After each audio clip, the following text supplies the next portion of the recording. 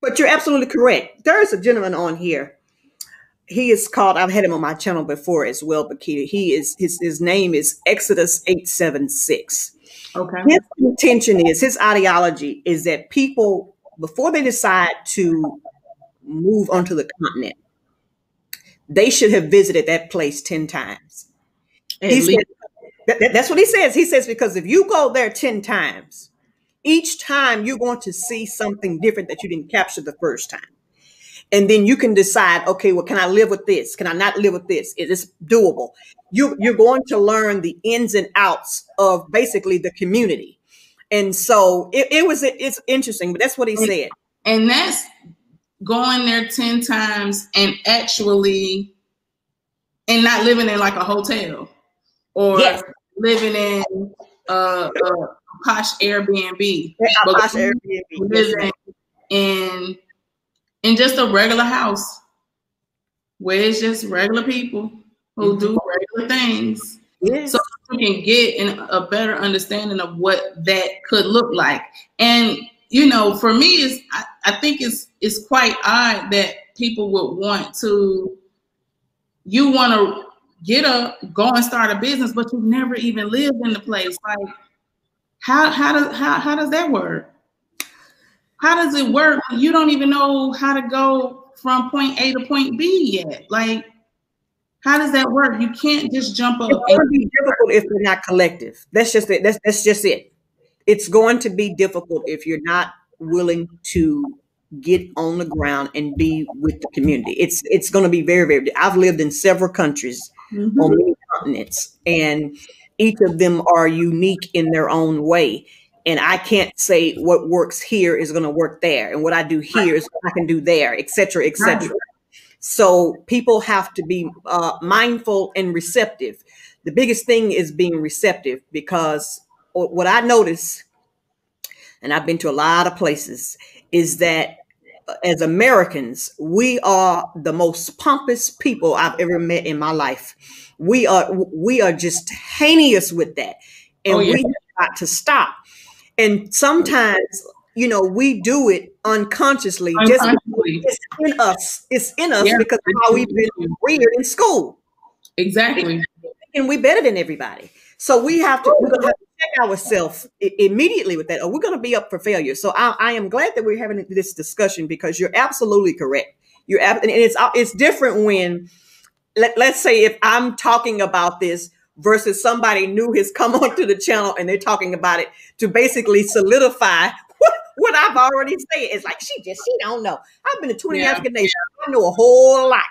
I mean, the truth of the matter is I would suggest that anybody, if repatriating is something that that's what you want to do, that's what's in your heart, you need to really think long and hard about, how can I go to the continent and just be there and observe and learn? Because what's common sense in America is not common sense in Ghana. It's not common sense in Guinea. It's not common sense in Dubai.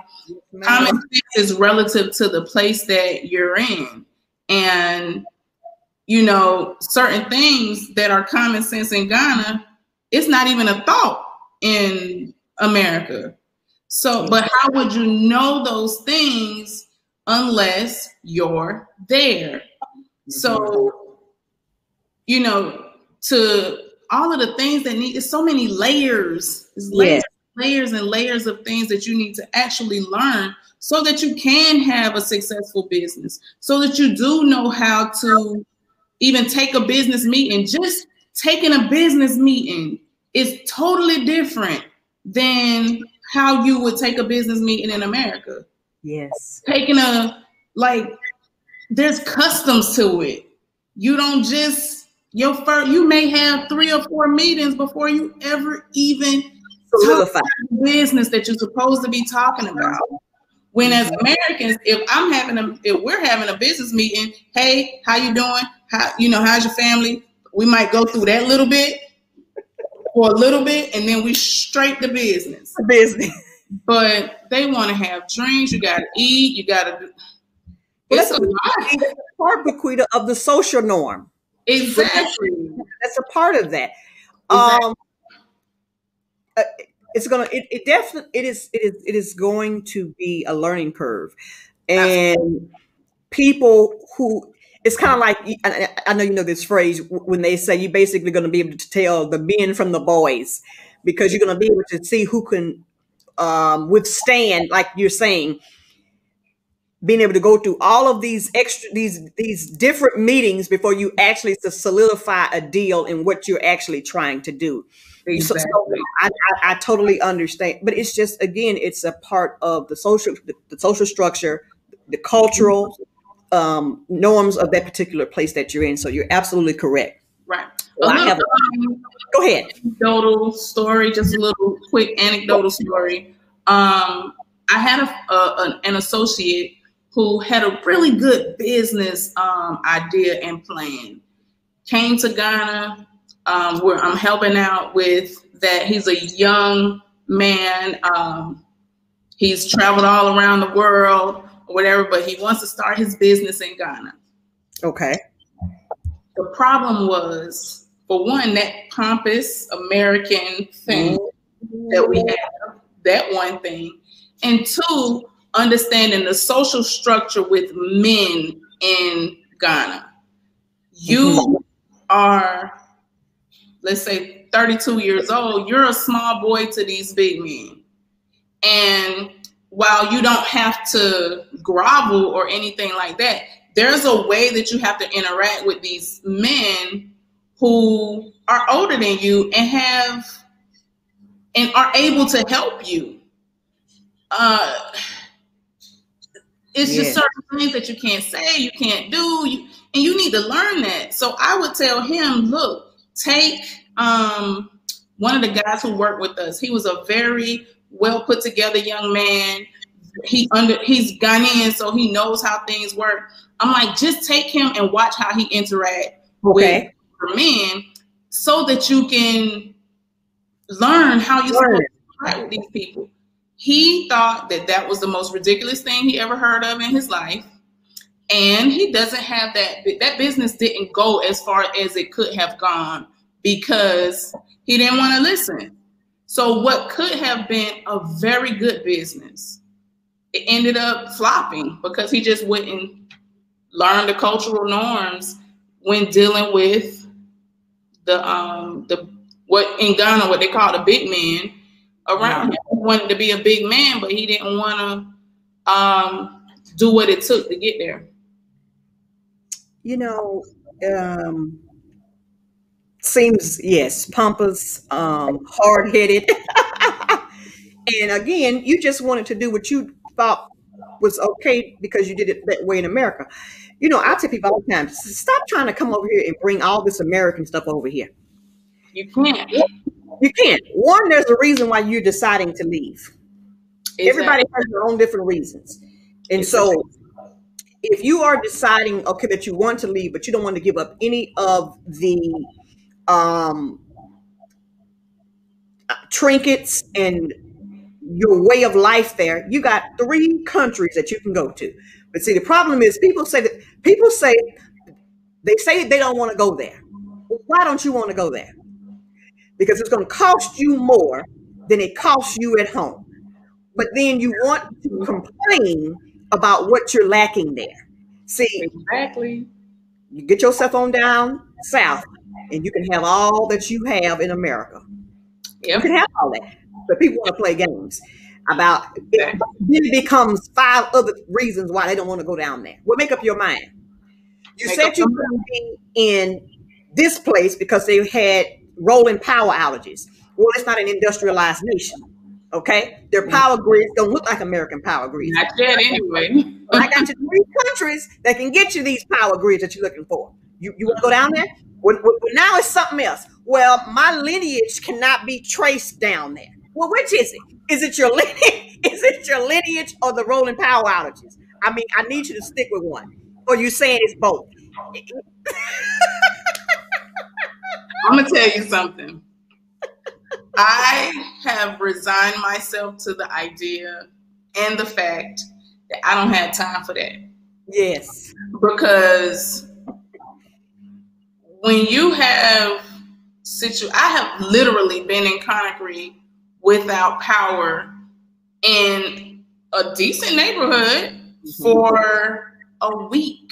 Days. I was gonna say no power for a week. And it was simply that somebody's car hit the transformer or something that my power line was on. The people across the street had power, but they wasn't on the same power line I was. So I had a whole week without. But you're alive. You're alive. You survived that, girls. Gosh. What are you saying? My water pressure was low because I stayed in the top of a building, on the 3rd floor of a building. So my water pressure was low. I didn't have power. It was hot. Of course, my electric fan, that's going to go out within a few hours of. But to me, it wasn't so bad. I mean, I complained, I heat and hung and all of that, but I made it. And hell, I'm here to tell you about it. Exactly. So to wrap up, I have 2 more questions for you. Okay. The first one is, if there was someone who was saying they have got themselves, let's say in Ghana, and they're there, and they are looking to align themselves with, some other local businesses, what do you think would be good investment opportunities with the local business folks on ground that one should actually invest in? There are many. Okay. It would depend. For me as a farmer, I'm always looking at different farming opportunities. I really don't look at anything else. Okay. That's okay. It can be one side. It can help someone. There are many different farming opportunities. Like for one, I know one of my friends is looking at growing. There's these grubs, these little, they like worms. Okay. They call them grubs, but there's these grubs that people are growing. They're farming them for to send out to some of the Asian nations. Even some of the local nations, local communities eat these things. There are other insect farmings that you could look into that are good for feed for other animals. Wow. There are some low cost. I would tell anybody, if you want to start a business, even if it's a business that's already you already know there's a market for it, I would say get your prototype started first. Work on perfecting a prototype. Get that where it works like clockwork, and it's easily to duplicate and easily scalable. So start small. Okay. Whatever you're gonna do, start small. And go from there, because at the end of the day, most businesses fail. That's just okay. Most businesses fail. The key is to be able to hang in there. Yes. And also not put yourself in a position where your output is more than your input for too long. And getting capital for businesses in Africa is really, really hard. Like it's really hard. They don't have investment banking and stuff like that on the continent. So you have to have your own money. So there's a video on my channel where I talk with a more experienced farmer. He's actually one of my partners who, and he talks about different businesses that you can go into. The video is called Ghana Opportunities in Ghana, I think is the name of the video. Okay, I don't think I've seen that one. I have to catch it. I don't think I saw that. It's a two-part video, and we talk about several different opportunities that people can go into, and we break down the cost factor. Like I start with like $500 up to like $10,000. Okay, I have to go back and check that one out then. Surely. Okay. I think that if we all come with this idea that, oh, I could just do this business. But it's so many things that you need to take into account. Who is your target market? Have you done any market research? How is it that you're going to make your business stand out from other businesses? Because for the most part, people think that certain things haven't been tried in Ghana, but they have. Or certain things aren't in Ghana, and just because you don't see it don't mean it's not there yet. Of course. Of course. It just means that that business probably has their target market that they're dealing with, and that's all they worry about. So we have to do the same thing and see a business and see what they're doing wrong.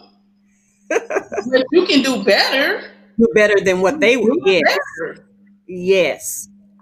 Now okay. And so the final question here is, and I always ask this, Bequita, of my guests, coming from the diaspora, what do you believe the biggest gift a diasporan can give on the continent? Oh, yes. Well, I always say that the biggest gift that we can give the continent is the fact that for the last 400 years, we have learned these people. We know them in and out. We can see them coming from a mile away. And it seems like our siblings and cousins on the continent don't have that same little thing because they're not with them on a regular basis. Correct. So I think that us knowing how they are and knowing how to interact with them and knowing how to deal with them, we bring something that is needed. So I said, I'll use, for instance, in the cocoa business, you got Ghana and the Ivory Coast are the two largest cocoa countries in the world. They're paid pennies on the dollar. I'm like, some of us need to get involved in that because me out the gate, I'm gonna tell you, I'm not selling nobody nothing. I burn all this stuff before I sell it for less than what it's actually worth. So I think having that kind of, a more aggressive way of doing things, like, nah, we ain't playing that. I think that we bring that kind of attitude, that kind of ability, and maybe we could, with what the continentals, what they know and what we know, we put those things together, we could dominate if we work together. Yes. Because they have know-how, they know the lay of the land on the continent. We know these people. So if we all work together, that is something that I say, that is something that I say as well, is that togetherness, we could do such great things together. Yep. And that's why I don't like the divisive rhetoric, because it's so low vibrational and everything. So You know, low. yes, yes. And so I really don't. I'm not here for it at all. Me either. Okay, not here for it. So I like that you said that. See, it's something about you. This is why I want to have this conversation. We're agreeing on so many different things. Like, yes. So I want to thank you for coming Thank you and for having sharing me. your knowledge and just giving us something different that no one is really talking about in terms of moving this kind of business onto the continent and all of that good stuff. So I'm always here. I had a gentleman on my channel a few weeks ago, and he was talking about permaculture and everything. And he basically goes around and teaches, farmers about permaculture and all of that. And it just was awesome. So Yeah. awesome. So just giving new things for us to learn and all of that. So I want to thank you for joining us. And any final words you have? Yeah, the only thing I would like to say first, thank you for having me. I appreciate you having me on your channel. And I just want to say to all of our people out there that anything is possible. Everything is possible. We just have to, you just got to dig your heels in and go for it. Like, Yeah. there's nothing that, if you want to move to Africa and start a business, do it. Just take the right steps to do that. If you want to do aquaponics, do it. Just take the right steps to do it so that you don't cost yourself a whole lot of money and a whole lot of heartache and then end up going back to America bitter and hating everything Africa, when in all actuality, if you just would have taken your time, you would have been able to do things much better. Totally. And that's thank you for having me again. Yes, and everyone, please go to her channel and check out some of the great interviews that she has, because it's a breadth of knowledge there. A breadth of knowledge. Thank you. Okay, so and Lizzabitty is out. All right.